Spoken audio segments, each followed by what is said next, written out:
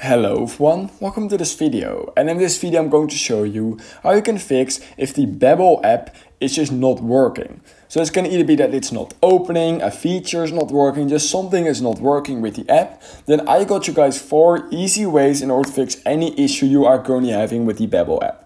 So number 1, the easiest way in order to fix any issue with the Babbel app is simply heading over to settings. And this is a pretty common issue that when you head over to settings, click on Babbel, and what you need to do is make sure that background app refresh is enabled. If this is disabled and you keep the app open in the background, and when you reopen it, it's called sometimes cause issues with it just not working because it was not capable of updating basically in the background. So just make sure the background app refresh is enabled. If you've already enabled that and it's still not working, then the second thing I got to recommend is heading over into the App Store or Google Play Store and click on settings or search, Once you've done that, just type in the Babbel app. So what we're going to do is we are going to type in the Babbel app just like this, and then just click on the app.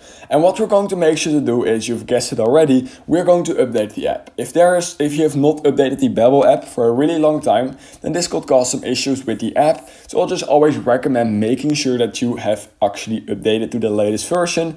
Also, there could be some updates with if there's something just wrong with the app, they will also fix bugs. So yeah, if you've already updated to the latest version and the Babbel app is just still not working in any way or form, then the third thing I would recommend doing is clearing the cache over from the Babbel app.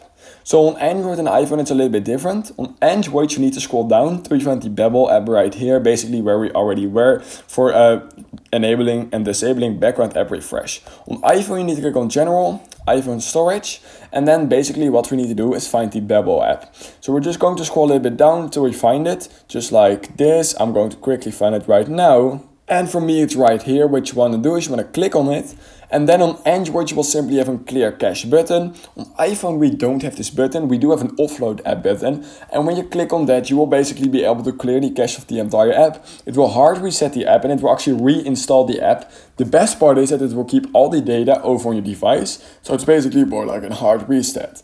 So yeah, just click on it and then basically reinstall it again. And once you've done that, everything will still be there, you will still be logged into your account. It's like you have basically just done a hard reset, and sometimes this fixes a lot of issues you are having with this specific app, so I'd recommend doing that.